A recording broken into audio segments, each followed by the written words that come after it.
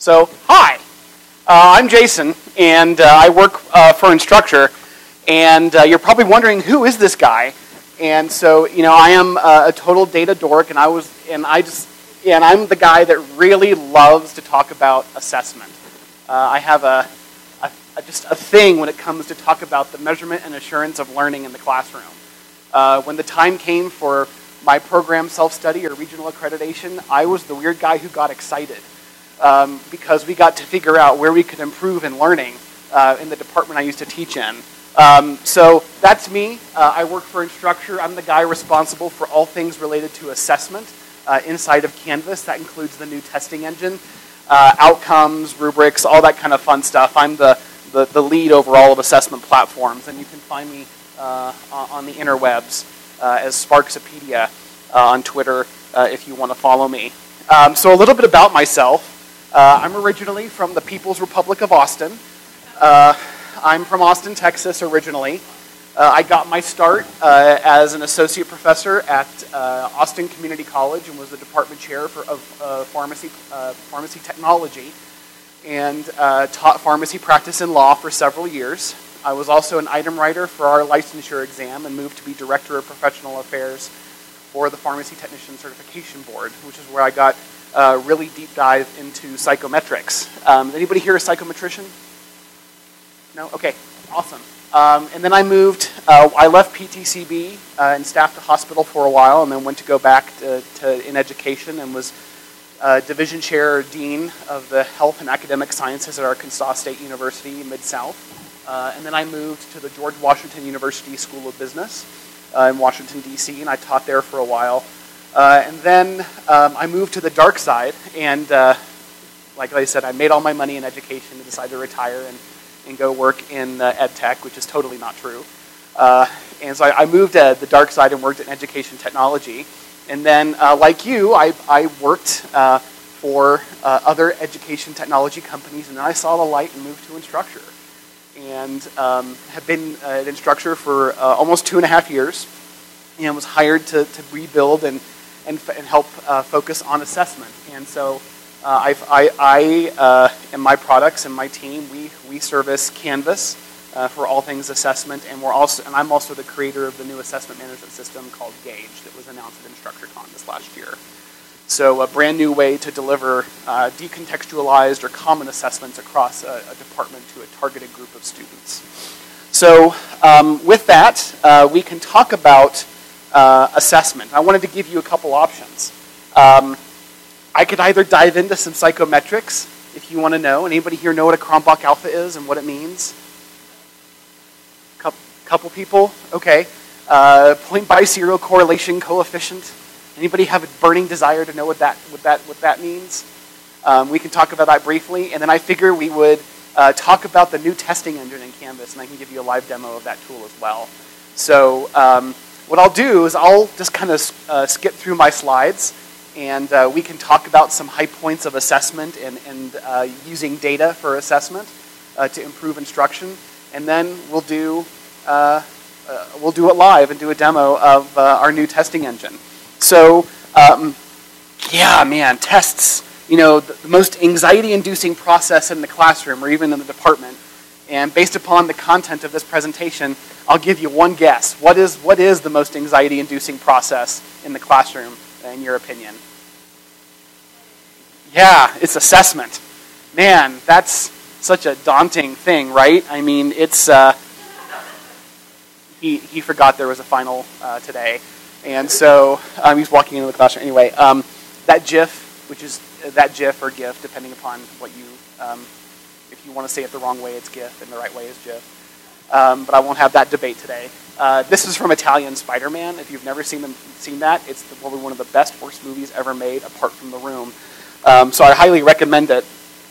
So how can we alleviate this anxiety? Well, as to quote G.I. Joe, knowing is half the battle. And that's pedagogy to the rescue. And so when we think about assessment, we really think about a variety of processes.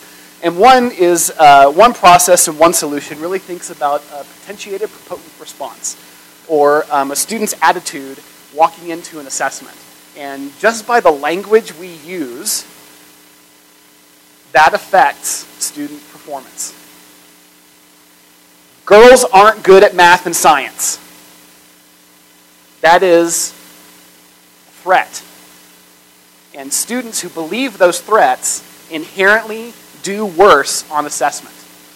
And if we can rethink our language, what Keegan and Leahy call the language of positive regard, we can actually think about how we improve assessment just by use of language. And this is a really interesting study. It was a joint study done by two folks through Northeastern University and Harvard. And it was essentially, the findings of the study indicated that if you used more positive language and avoid the threat of language, like negative thinking, it's like, oh, I'm no good at this, or I'm terrible at that, or girls aren't good at math, and all men should just go be an electrical engineer. Thank you, Dad. We can be better at what we do just through more positive language. And then helping people be better prepared when they encounter such language increases their performance as well. It's a very interesting study and definitely worth thinking about. And then there's the curve of forgetting. This study is from a guy named Ebbinghaus in the early 20th century. Are any of you familiar with constructivist theory in education? This guy, Ebbinghaus, is one of the big influencers of Lev Vygotsky, who was one of the big principal thinkers in constructivist classrooms and scaffolding and ideas around building schema to reinforce content. But this chart talks about memorization, rote memorization, which only kind of gets you so far in learning. But this basically says that at the end of the lesson, students are going to know what they know. And then if they never encounter it again and don't study, then, in the average of 30 days later, they're probably going to forget most of it, if not everything. But the more they encounter it, the less time it takes to study and actively recall that information. And this particular, the research that Ebbinghaus did really focused on memorization, like reviewing of notes and highlighting, all of the older types of activities we would teach our students to use to study and learn about, to remember and learn content. It's just like, looking at notes, studying, highlighting and underlining notes in your books. And this data tells us that the more a student does that, the less frequently they have to do it. The more a student does it, the less time they have to do it. So they essentially get a lot of recall and remember information the more they're exposed to that, the more they're exposed to content inside of in their learning processes. That didn't come out very well. But that's one way to think about it. There's other research that reinforces that, but extends it even more. There's two cognitive psychologists, Harry Roediger and Mark McDaniel, and they teach out of the Washington University, St. Louis, and they're in the psychology department. And they did this multi-year study of active recall or testing. And if you've not read this book, I highly recommend it. It's a great book because it talks about their research. And the second chapter focuses on active recall or testing. And in this study, they basically conclude and have found that the more students are tested, even if it's low stakes or no stakes, even if it's just a 1 or 2 question quiz or 5 question quiz, the more they're tested, the better learners they become. Even if it's a 0 stakes quiz. In fact, if it's the lower the stakes are, the better it is, because it's all about active recall. And the more you recall the information, the better a student retains that information, and then they become more savvy learners, and they perform better on those higher stakes tests, even weeks or months later. And so when I was teaching, we implemented some of this thinking, and we found that our success rate on our national licensure exam increased by 20% through implementing the more frequent lower stakes assessment in my pharmacy program, and then also in the medical assistant and nursing program at A-State. We were able to find significant increase. In the study that they talk about here, the control group had an average of about C+ on the higher stakes assessment. The group actively engaged in the research that had more frequent assessment, their average was A-. So it's a significant increase in performance, excuse me, just through more active recall. They also talked about changing the brain. The more you, and also that the propotent potentiated response around more increase in assessment, and that the more you learn and the more positive approach you have to the learning process, your brain actually changes. The way you think and the way you think about thinking, cognition and metacognition actually changes to the point where you become a better learner. And that it's not necessarily about your, the ethereal predisposed idea of this is what I want to be and I can't do anything else because this is what I'm really good at. Well, if we actually take the time and invest and become a more positive and invested learner, the way we think can actually significantly change, and we can essentially do anything if you put your mind to it, if you pardon the cliche. So it's a pretty fascinating set of study. And there's a really good video that briefly talks about this. I can't show it to you, but if you go to that link on the PBS website, it's a clip from Nova, and it talks about the study done at Columbia Middle School in Columbia, Illinois. And that's where that research and those findings were made. But you and I all know that assessment really is a multi-purpose tool, and it serves more than one purpose in the classroom. And it can be a variety of things like testing, attendance, used for just-in-time teaching to adjust our lectures for whatever the students think, whatever you see the students need to be reinforced when you look at the results of a just-in-time quiz, and all those types of things. So it really is multi-purpose. In fact, we know through a study, through research that we found, and also a study that we conducted, that if we can engage students and provide them with more frequent feedback on their learning, just through frequent feedback, students' performance can increase by 28%. Furthermore, by empowering students to understand where they are in the process and where they need to go to be better learners and to perform better in a class, through that self-monitoring, we can increase performance by up to 43%.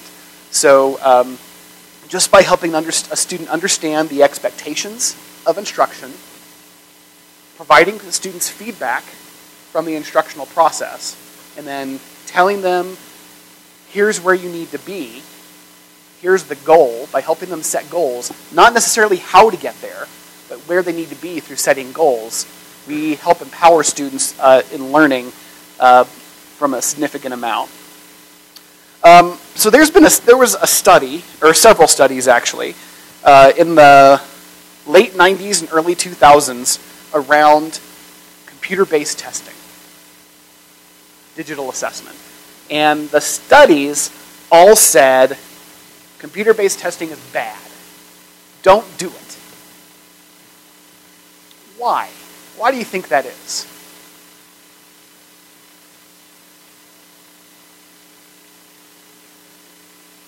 Yes, you're absolutely right. If I had a prize, you would get it. Thank you.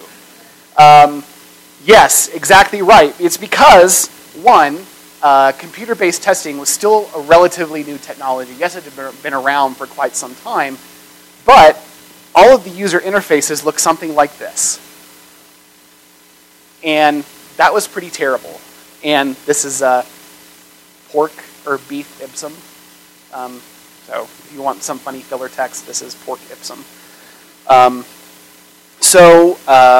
Yeah, it's because it was poorly designed user interfaces that really focused on the content, but not necessarily providing an effective solution for teaching. And as that technology has matured, we now have the implementation of things like those technology-enhanced items, like drag and drop interactions and hotspot interactions, and other ways to assess learning that actually has demonstrated that digital assessment is really effective in learning because you have the ability to get assessment information and use it to make a significant improvement to the instructional process right away, nearly instantly, which is pretty darn awesome. But using that data is hard. And getting to that point can be hard because there's a lot of work to get those things set up. And obviously this wasn't. In the research that we commissioned, we found that 44% of teachers use data to make decisions, but 1 in 2 struggle to use it effectively. So 44% of teachers use data to make decisions, but half of them don't necessarily understand the data they're collecting and how to do that. And how to use it effectively to improve the instructional process. So how do we use assessment data to affect the process? And we can look at a variety of things like the Cronbach alpha, the point by serial, and the difficulty and discrimination indices, or even things at the top level overall performance of an assessment, like the distribution of scores, the high score, the low score, mean or average, or if you could even go to the median score to see where students are, deviation of scores, and then average attempt time. Those are like the data at the 36,000 foot level, so flying high in the airplane, kind of getting a ground view of the assessment data. But then you can get even more granular and actually look at how individual items are performing.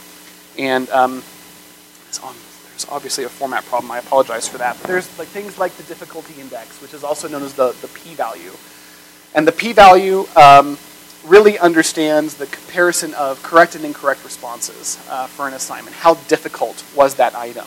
And then there's the discrimination index, which compares the top performers in relationship to the bottom performers. So the p-value of the upper performers and the p-value of the lower performers, that provides you with a discrimination index, or how well did the item discriminate between those who knew the information and those who didn't. The discrimination index can run from a value of -1 to +1, and the closer you are to the middle or so, it's better. Probably around 0.29 is the ideal, or 0.25 means it's a good correlation or good idea around discrimination. Then there's the point by serial correlation coefficient, and this item, this tool, basically compares performance on a single item to the rest of the exam. And this also runs from a -1 to a +1 value. And if you have a positive correlation, that means the top performers on the test did well on the test when they answered this question. If it's an inverse relationship or it's a negative value, that means the bottom performers did better on the assessment when they answered this question. And that could represent there's an issue with your item when you're looking at the item analysis. And then there's Cronbach's alpha. And the Cronbach alpha, some of you are familiar with this, others aren't. Is anyone here who hasn't heard of the Cronbach alpha familiar with the KR20? So this provides data on overall item analysis. And I'll share these slides with you, but for the sake of brevity, we can look at this example here and be like, all right, so we have 272 respondents with a p-value of 0.99, discrimination of 0.2, and a point by serial value of 0.08. So did this item perform well? Yes, because everyone got it right, but only if it's a mastery item.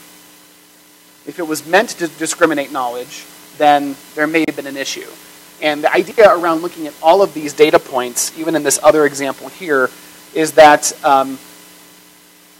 context is everything. When you look at all these data, there's no one piece of data that shows the power that really shows how effective your assessment was. It's all about context. How did all the individual items perform, and how did this data, how did the assessment perform as a whole? So we can look at this data for a long time, but I know that a lot of us could probably get cross-eyed. And so I'd rather just us focus in the few minutes we have left around what we're doing to help solve some of these problems. And there's only one way to do that, and that's to do it live. So I am going to log in to an instance of Canvas, as a teacher, and we're going to build a test with our new assessment engine. So I'm going to log in to Canvas.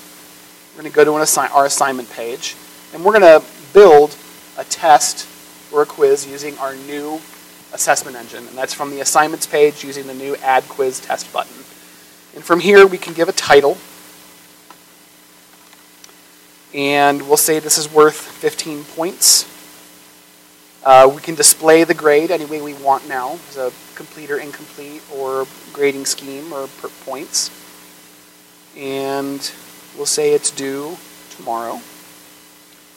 And we'll go to our new testing engine. So we're launching the new application. Oops. And we're now in a place to build a new test. But rather than create something brand new, I'm going to import a QTI file. So we're going to import content from a QTI file. And you can see I can drag and drop or go to my system file picker. So we're just going to drag and drop that zip file that contains the QTI information and upload a new test. And so we can see the test is now rendered from Canvas. It was a Canvas export and is now rendered inside of our new testing engine. We have our new item navigator, where I can manage content. I can also scroll and see the content that was imported into my test, or my quiz, or my final, whatever you want to call it. You'll notice that we're moving away from calling everything quizzes inside of Canvas. And we have this content. And let's say I really wanted question 10 to be item 1. So all I have to do is drag and drop question 1 all the way up to, we'll say item 4 here. I can simply drag and drop that content. Or maybe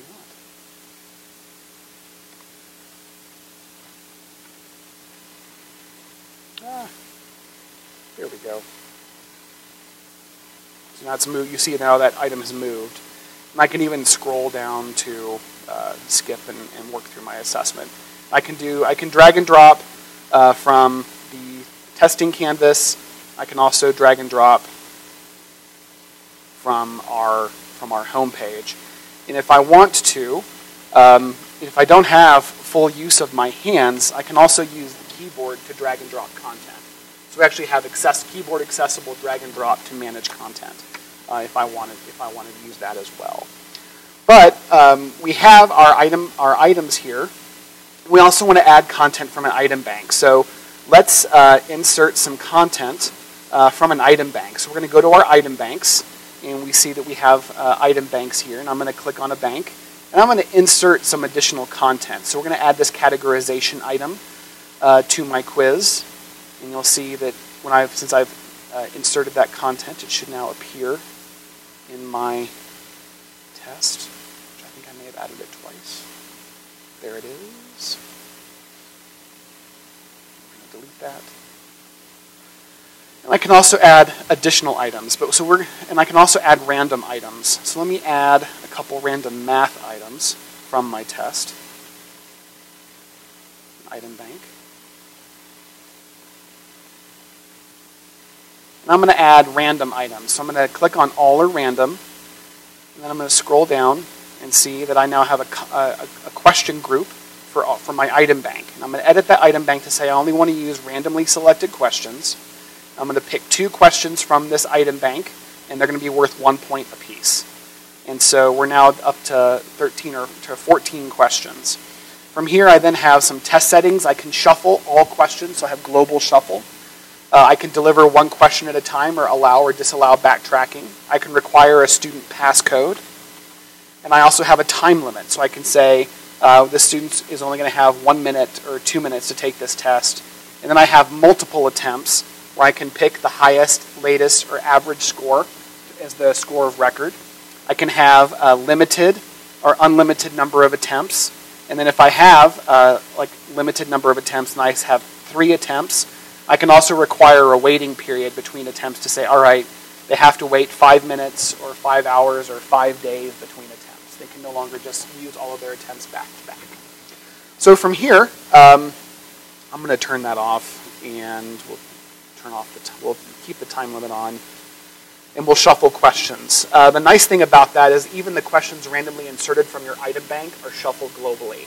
So the 2 questions you have, like numbers 13 and 14, I see your question. I'll get to you in a moment if we have some time, and we'll go from there.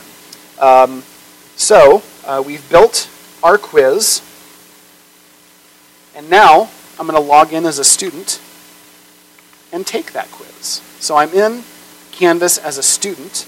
I'm going to go to my assignments page, and we can see that we now have that test I just created. So we're going to access that test and begin. Where it's a 2-minute time limit, it's due in 1 day, and I'm required to submit a passcode. So I enter my passcode and I submit that, and I'm now able to begin my assessment. From here, as my time limit runs, and I can hide or dismiss that if I want to. It doesn't. And if it's hidden, it stays hidden. I can scroll around and skip question to question by using the item bar. If I want to come back to an item, I can simply pin it and come back to that later. And then I can also just navigate this as a test. So I have my my matching item.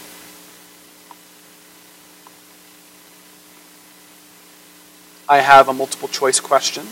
I have a true-false question with an image inserted, and the answer to this question is actually true. Nixon was appointed a special assistant to the DEA. How ironic is that?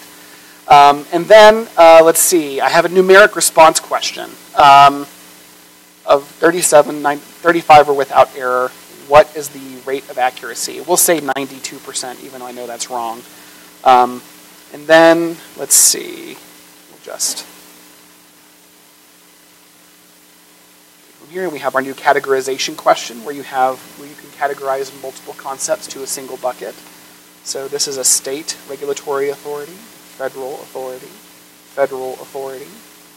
non-regulatory entity, non-regulatory. But again, also, if I don't have the use, like really good use of my hands, I have accessible drag and drop, where I can select from a list and go from there. So I have the ability to use my my keyboard that way as well. And I have 13 seconds left, but I'm going to go ahead and click submit. And I didn't answer these questions, so a student now gets a confirmation to say, hey, you didn't answer those questions, you should go back and respond. But we're going to go ahead and submit. And everything is automatically graded. So I only got 3 of 14 points on this quiz. Here's my feedback for my matching question, the feedback for my multiple choice, true, false. My numeric response question was automatically graded, and so I got it wrong. It was really supposed to be 95%. And here's this information as well. So I can now see that if I didn't get a response, I can see that information as well. More things to come when it comes to assessment. In Canvas, we're building out additional functionality for set it and forget it settings for time-based accommodation. So that way, if you have a student who requires an accommodation to say they get an additional 20 minutes or they get time and a half on their assessment, you set it once and you're done for your course. It's a sticky setting. The same thing when they have attempt-based accommodations. You set it once and you are done for the duration of your course. We have our formula item is also in the process of being built, and item banks follow users. They're no longer associated to courses, so that way whenever you move from course to course, your item banks follow you. We have a bunch of brand new reports. We have a series of brand new item types. I showed you categorization. We have ordering item types like with a list view and a paragraph view. We have the ability to insert a shared stimulus, so you have a reading passage on the left-hand side of a test and associated questions on the right-hand side of the test. So that way you have students read a passage and respond to items related to that passage. You have the numeric response item type, and you have the ability to set a numeric answer with precision, significant digits or rounded digits, margin of error, whether that margin of error is an absolute value or a percentage. And the formula-based item that will allow for rounding significant digits, including units of measure, all sorts of things. And so Our essay question that will allow you to enforce a word count. You can show a minimum, a maximum word count to the student and set a minimum or required length for that. If a student doesn't meet that requirement, they can still submit the test, but the instructor and the student are both alerted that you didn't meet the minimum or you exceeded the maximum requirement for that response as well. So lots of amazing things coming to the new assessment engine. Some additional reports. So we have our outcomes analysis, which I can't show this to you today because it hasn't run yet, but it's a mastery dashboard that lists every student who sat for that test and their mastery of outcomes that were assessed on that test. And then also our real-time item analysis. I don't have any data in here yet to show you, but to show you distribution, the point by serial, the Cronbach alpha, difficulty and discrimination indices, correct and incorrect responses, performance by quintile on an assessment. The one thing I didn't show you that I'll show you right now is that when I am authoring a question, and we'll go to the authoring view of this categorization question. Actually, it's a banked item, so I won't do that. But we'll go to this multiple choice question here. When I edit or author a question, I can now align in each item two learning outcomes. So one item to one, or each item can be aligned to one or many learning outcomes within the testing tool itself. And I'll just pick some arbitrary outcomes here. I can then pick one or many learning outcomes.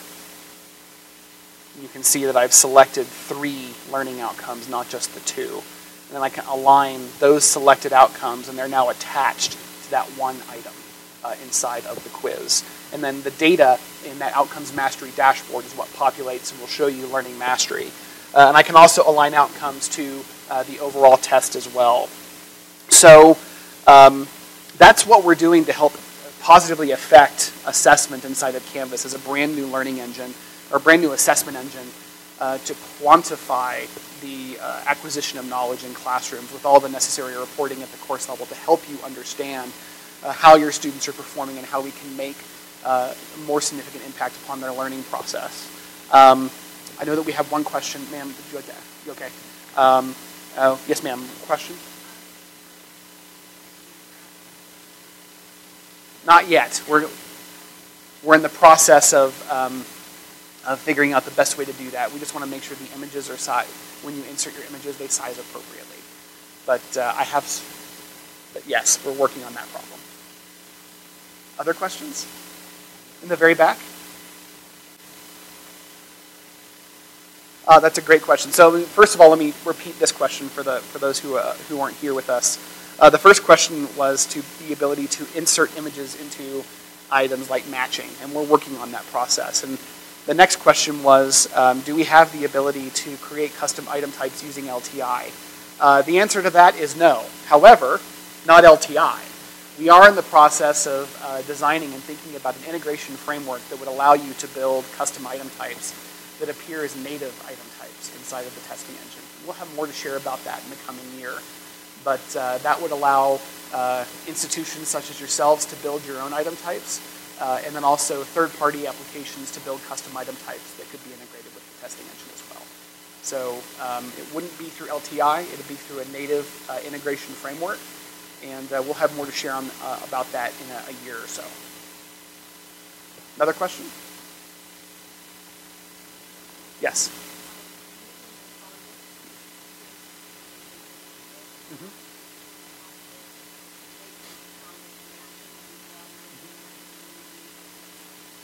So the question was around integration of third-party applications like Respondus. Can I use a Respondus item type inside of quizzes? Will it migrate over using the import process? The answer to that is it's up to Respondus. Respondus, if I recall now, supports QTI 1.2. We support QTI 2.x, 2.1, and 2.2. So they would need to update their tools, and then they also need to rebuild their integration for the new testing engine. And we're in the process of having that conversation with all of our partners because the APIs and the way to access the new testing engine is different. One more question? So the question was, when is this supposed to launch? And we're currently in beta today with several clients. And we're in the process of taking requests as institutions make their request to their CSM. We'll partner with institutions to bring them into the beta. There is an agreement process that we have to go through, and it's for the entire institution. We're not doing it department by department. But it would be up to the institution if they want to come on early in the beta, or if they'd rather take it when we're generally available. And our current expectation for general availability is early next year in January, but that's our current expectation, and that date may change.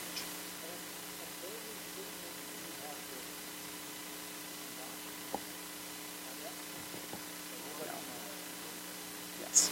So with that, I have one more thing I'd like to show you. So I'm in this quiz. I'm in Canvas as a student. And I have one more quiz I'd like to take. And it's about anatomy. And I'm going to take this quiz. So I'm just going to begin. And I'm presented with an ultrasound of the heart. And I'm being asked to identify or click on the image to identify the tricuspid valve. This is a hotspot item that supports GIF images.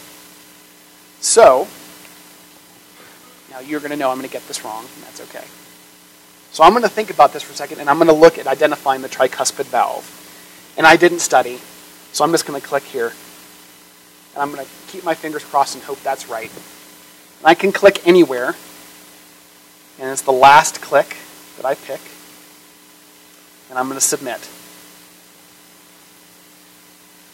Oh, I got it wrong, of course. This is the correct answer. This is the answer I selected. And then I also have feedback, where I can say, where I'm now presented with an image and some feedback based upon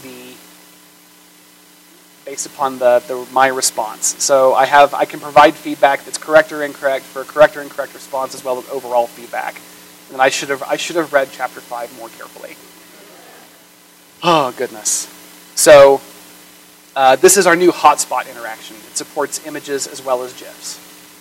So that way we can show the live anatomy and other live functions in a hotspot interaction. So with that, I'll just say thank you so much for your time today. If you have any other questions, I'll stick around for a little bit. But thank you so much for your time.